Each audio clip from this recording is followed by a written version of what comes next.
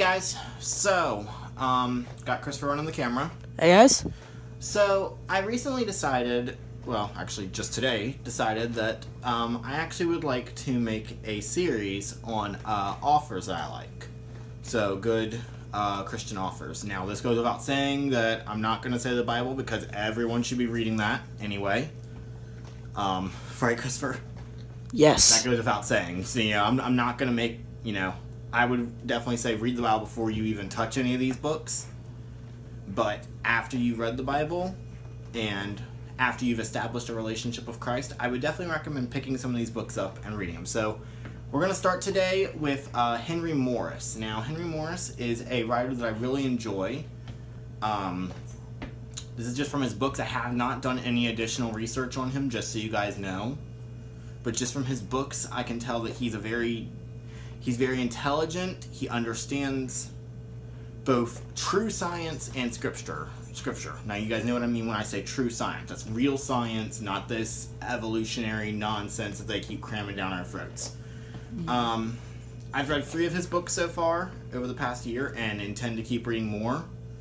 I have read Biblical Creationism, The Genesis Record, and Creation and the Second Coming. Now, Henry Morris, he's a very deep creationist. Just, you got anyone who knows me knows that I'm a creationist, which is, the truth, and Henry Morris explains that the Bible leaves no room for interpretation when it comes to creation. When it comes to Genesis 1, there is no room for it. There's no, well, when he says days, he really means this undisclosed length of time. Trust me, because what I always tell people is, don't you think God was smart enough when he wrote the Bible? Like, don't you think he'd be smart enough if he meant something else, he would say something else? Yeah. It's one of those things where I've never fully bought it. This idea that, each day means, a certain amount of time, or day doesn't even mean day at all, it means age, because the context and all, it gives no room for that. If you read Genesis 1, it goes from day to day, evening and morning in the first day, evening and morning, second day, evening and morning, third day. There's no room for additional days. Now, just so you know, it says evening and morning because that's how days were measured in the Bible. It was evening to evening. And so, a day actually started the previous evening. That's not as important of a topic as it is to discuss the fact that when it says days, it means, for creation, it means 6 literal 24-hour days of creation and 1 day of rest. And again, the context, it gives no clues otherwise. So I would definitely recommend checking out Henry Morris. If I had to say which one I would recommend first, out of the 3 I've read, I would recommend Biblical Creationism first. And the reason I would do that is, it's the first one I read out of his, and he's very good at explaining a lot, and he goes through the entire Bible, so he goes book by book, and he explains, okay, so it was never, this idea that creation was inserted after the point, it's spoken of throughout the entire Bible. He makes the point of referencing creation in the 10 Commandments, of referencing creation in, the prophets, in Jesus' own ministry. He makes a good point of, in order to have Christian faith, we have to establish it firmly from the beginning. And Jesus talks about creation, and so we know Jesus can't be wrong. And so, obviously, creation has to be the way God did it. Now, I fully intend to make videos about creation myself. It's just, I would first recommend you guys read these books, because Henry Morris, he explains it a lot better than I could. Christopher hasn't really read any, that's why he's kind of staying quiet. Yeah. He hasn't read these books. Christopher's not much of a reader. No, I hate reading. You'll get used to it. But, just, I would recommend, if you're interested in learning more about creation, if you have questions, start with Biblical Creationism. If you want to see what I talked about, with the pattern, you see creation throughout the entire Bible.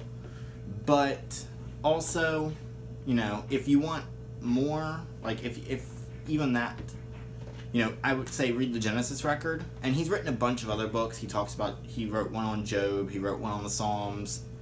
He wrote a bunch. I haven't read them all yet. And that's unfortunate, because he's a very good writer. I've got a bunch of different books I'm reading all at once, so it's hard to keep up with them all. I recently just finished Creation and the Second Coming. I think I finished that last month, and that was a good book. I would really recommend read them, understand them. You know, he has good credentials. He's a very intellectual person. He knows what he's talking about. I'll say that. I won't say much because I don't want my opinion of him to influence you guys. But I would say start, you know, obviously the Bible first. Obviously. You know, that goes without saying. I shouldn't have to say it, but I'm going to say it. Bible first. But after you've read the Bible, I don't see a problem with reading other books. You know, and if you have questions, Henry Morris, he understands those questions. He himself used to believe that you could mix evolution and scripture and it would work. And, you know, he came to the conclusion, no, it doesn't work. And I myself used to believe that. And I've come to the conclusion, no, it doesn't work. You actually sit down and look. It's a mutually exclusive thing. Either it's evolution or it's scripture. It can't be both. Because either God is intentionally misleading people or God just didn't understand it. And either one of those is wrong because God can't lie. He talks about that.